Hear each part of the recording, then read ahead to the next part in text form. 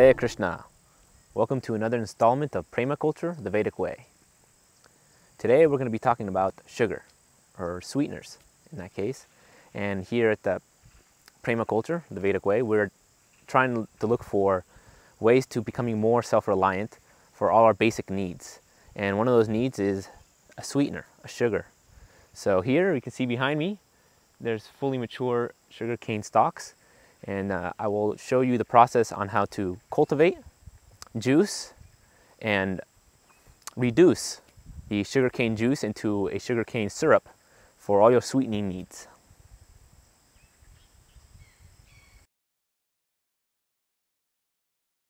So the first step is to cut down a few canes with your machete and making sure you're choosing some canes that are fully mature. In this case, this certain variety is a purplish variety, and it grows up something like 10 or 12 feet tall. And once you find that height, then you get close to the bottom of the base and you cut them down.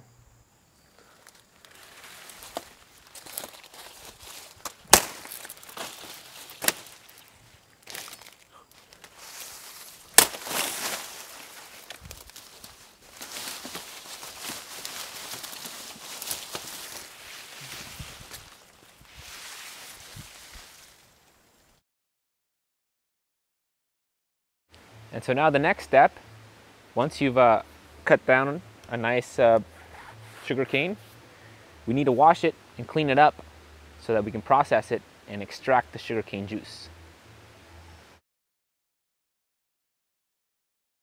And so there are many different methods of extracting the sugarcane juice out of the sugarcane. One way is to go and buy a multi-$100 machine with a big metal roller and a big handle or electric mortar to extract the juice for you, or using a little bit of ingenuity and imagination and natural bamboo, you can construct your own sugarcane juice extractor. So we're going to show you here a method of assembling something for minimal cost. And so with this particular method that we chose to extract the sugarcane juice, we utilized a pivot point with 2 copper tubings and 2 pieces of nice bamboo.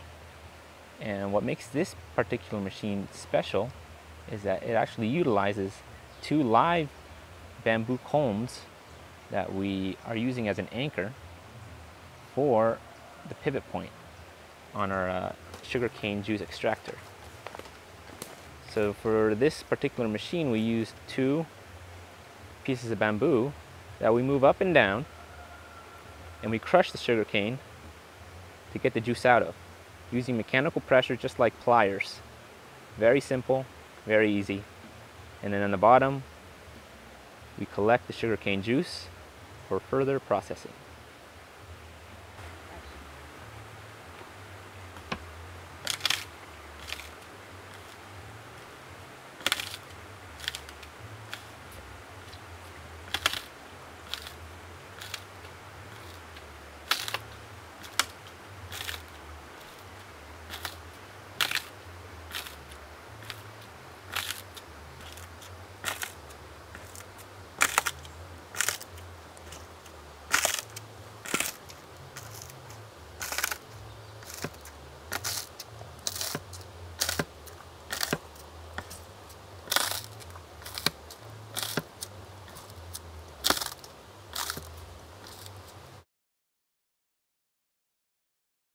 So now once you're finished crushing the sugarcane, you can actually use the remnants or the sugarcane fiber to feed to the cows and use in your compost, various different uses, even after extracting the juice.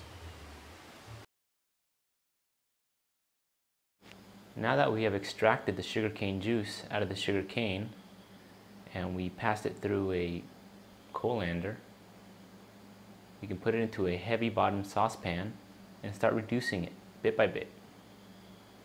The more we reduce it, the more concentrated it will become, and then we can have something sweet for all our preparations. And as you continue reducing it further and further, closer to that syrupy stage, you can use a candy thermometer if you would like to create a soft ball or a firm ball for easier storage or longer term storage.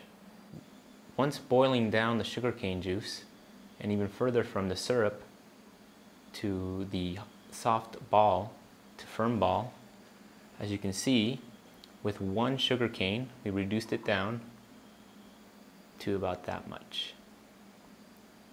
Furthermore, if you had more sugarcane and a mold, you can get something similar to this. And with this kind of consistency, you can use it for all your sugar needs, all your sweetening needs. If you like this video, please follow us on Facebook and subscribe to this YouTube channel. And we'll be showing you more and more of how to live a more self-reliant life, bit by bit. Hare Krishna.